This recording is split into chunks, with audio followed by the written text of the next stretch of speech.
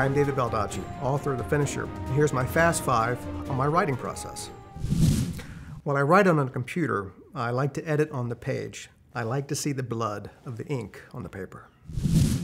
I listen to classical while writing, but I switch to rock when I'm nearing the end of a manuscript.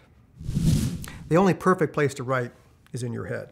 If you're in the zone, you can write anywhere, anytime, even with a screaming baby on your lap. I speak from experience. Writing is too hard to simply like to do it. You have to love to do it.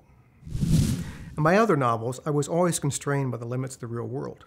In The Finisher, I was only constrained by the limits of my imagination. And that's my Finisher Fast 5.